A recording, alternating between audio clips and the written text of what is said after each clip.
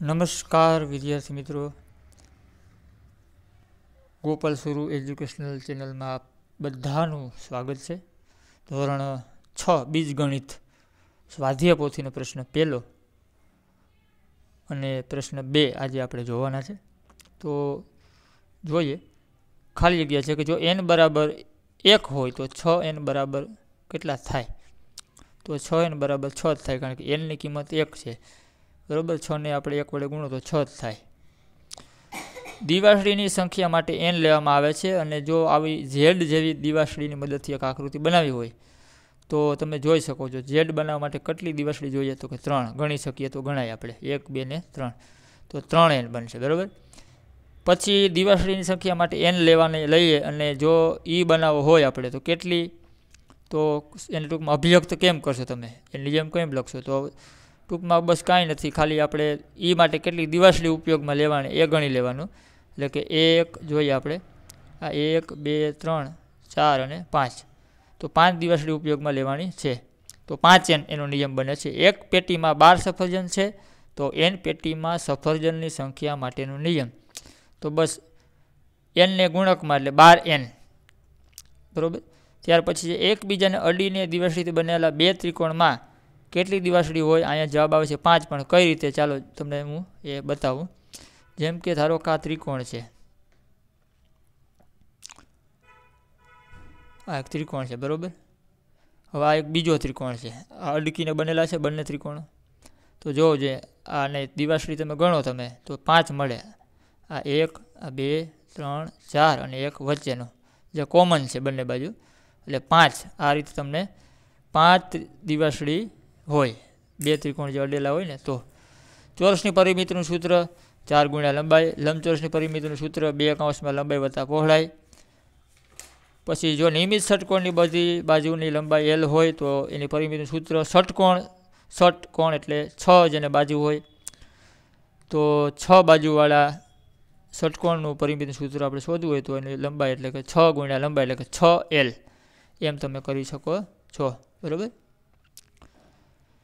પછી નિયમિત એના પછી 9મી ખાલી, ઘનની ધારની લંબાઈ l હોય તો બધી ધારોની કુલ લંબાઈનું સૂત્ર 12l થાય। મિત્રો, ઘન આકૃતિ તમે જોઈ અને એની ધાર ગણો તો તમને 12 ધાર જોવા મળે, એટલે એનું સૂત્ર બનશે 12l।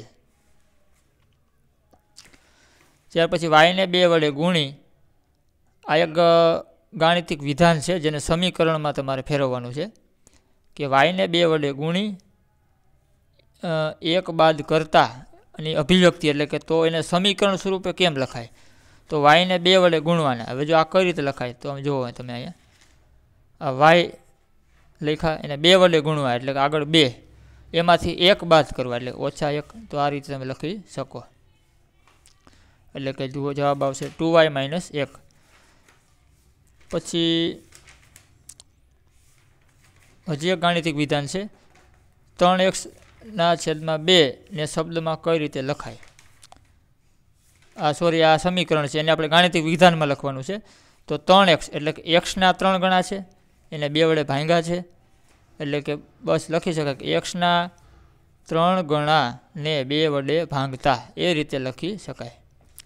પછી 12મી ખાલી એ છે કે 2x - 3 બરાબર 11, તો દાખલો મેં ગણેલો છે, તો કઈ રીતે? 2x - 3 બરાબર 11, અને પછી બરાબરની ડાબી બાજુ -3 છે, તો જમણી બાજુ જાય તો પ્લસ થઈ જાય, એટલે 11 ને 3 14 થશે, 2x બરાબર 14, અને અહીંયા તમે જોવો છો 2 ગુણકમાં છે, એ બરાબરની પેલી બાજુ જશે એટલે ભાગાકારમાં જાય, એટલે 2 × 14, 14 ભાગ્યા 2 એટલે 2 × 14, એટલે જવાબ આવે છે 7।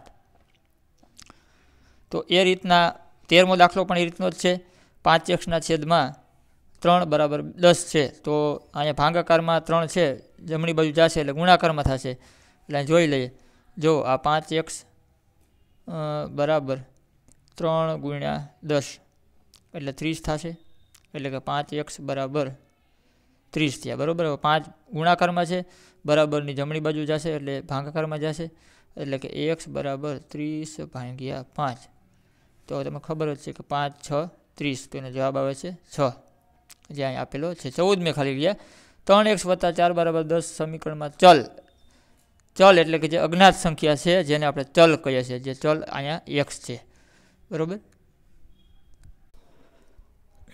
પ્રશ્ન બીજો છે કે જો n બરાબર 2 હોય તો 4n બરાબર, હવે 4 અને n એ ગુણકમાં છે એટલે કે n ની જગ્યાએ તમને કિંમત આપી છે 2, તો 4 દુ આપણે ખ્યાલ છે 8, બરાબર. તો જવાબ આવશે 8. જો દિવાસળીની સંખ્યા માટે n લઈએ તો દિવાસળી વડે f આકૃતિ બનાવવા માટેનો નિયમ શું થાય? તો બસ આમાં પણ આગળની જેમ આપણે દિવાસળી કેટલી ઉપયોગમાં લેવાની છે ગણી લેવાનું. તો જોઈ લઈએ આપણે 1, 2, 3 અને 4, બરાબર. તો 4 દિવાસળી ઉપયોગમાં લેવાની છે એટલે નિયમ બનશે 4n. એવી જ રીતે ત્રીજી ખાલી જગ્યા છે એમાં બનાવ્યું છે એ જેવી આકૃતિ બને છે અહીંયા. તો એમાં દિવાસળી કેટલી ગણી લેવાની, કેટલી છે તે ગણી લેવાની અને પછી n મેળવી દેશું આપણે. એટલે કાંઈ જોઈ શકીએ 1, 2, 3, 4, 5 અને 6. નિયમ બને છે 6n, બરાબર. ત્યાર પછી છે જો એક બાસ્કેટમાં 24 નારંગી હોય તો n બાસ્કેટમાં નારંગીની સંખ્યા માટેનો નિયમ 24n, બરાબર. એક બાસ્કેટમાં 24 નારંગી તો n બાસ્કેટમાં 24n, બરાબર. એ જ જવાબ એનો થશે. ત્યાર પછી પાંચમી ખાલી ગયા, એકબીજાને અડીને દિવાસળીથી બનાવેલા બે ચોરસમાં કેટલી દિવાસળી હોય? તો જોઈએ એ પણ આકૃતિ દોરીને તમને બતાવી દઉં. અડીને બનાવેલા ચોરસ કેવા છે? અડીને, ધારો કે આ રીતનો એક ચોરસ છે, બરાબર. એને અડીને જ એક બીજો ચોરસ બનાવ્યો છે. જો અડી ગયા ભાઈ, તો હવે ગણી લો તમે. આ ધારો કે દિવાસળી છે, આપણે એમ સમજી લઈએ તો ગણીએ દિવાસળી. તો જો 1, 2, 3, આ એક વચ્ચેની 4, આ 5, 6 અને 7 થયા.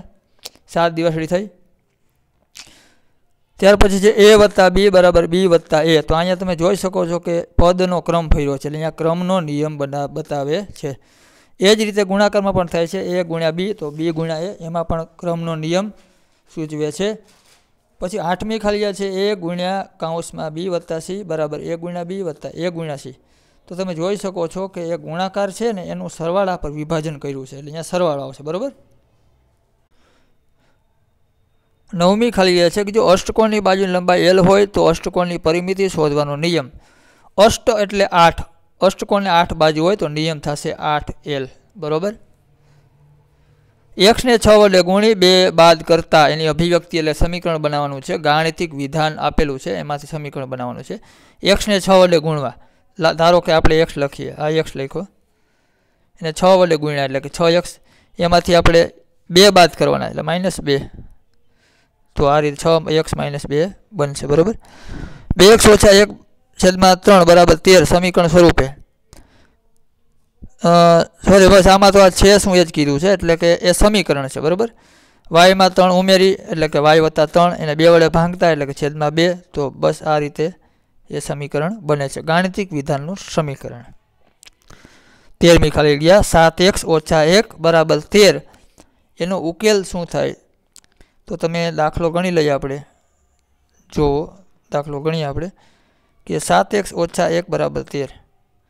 તો 7x એ રકમ આપેલી છે, રકમ નથી લખવી આપણે. -1 ડાબી બાજુ છે, બરાબર. એટલે બરાબરની પેલી પાર જશે એટલે પ્લસ થઈ જશે એટલે 13 વત્તા 1 થશે એટલે 14 થશે. એટલે 7x બરાબર 14. હવે 7 ગુણકમાં છે, જમણી બાજુ એટલે ભાગાકારમાં, 14/7 એટલે 7 દુ 14, બરાબર. તો આનો જવાબ આવે છે 2. ખાલી જગ્યા એ સમીકરણ છે. તો જો સમીકરણ હંમેશા આવી રીતનું હોય છે, 3x + 2 બરાબર 7, બરાબર બંને બાજુ ક્ષમતા જળવાતી હોય, બેલેન્સ હોય તો જ સમીકરણ બને. બાકી આમાં બતાવ્યું છે કે 3x - 1 એ 5થી મોટા છે ને એવી રીતના સમીકરણ ન હોય. અને ખાલી જગ્યાએ સમીકરણ નથી એટલે આમાં સમીકરણ કયું નથી એ તમારે કહેવાનું છે, બરાબર. તો તમે જોઈ શકો છો કે અહીંયા 4x + 1 બરાબર 21 એ સમીકરણ છે, આપણે દેખાય છે. 2x/3 બરાબર 6 પણ સમીકરણ છે, પણ આ સમીકરણ ન હોઈ શકે. તો બસ મિત્રો, હવે આગળના જે કાંઈ દાખલા છે પછીના નેક્સ્ટ વિડીયોમાં જોશું. જો આ વિડીયો આપને ગમે, લાઈક કરો, શેર કરો અને વિડીયો કેવો લાગ્યો કમેન્ટ બોક્સમાં જરૂર લખશો. અને ચેનલ હજુ સુધી સબસ્ક્રાઈબ ન કરી હોય તો સબસ્ક્રાઈબ કરી અને આપણા મિત્રો સુધી પણ શેર કરો. અને વિડીયો જોવા બદલ આભાર. Thank you.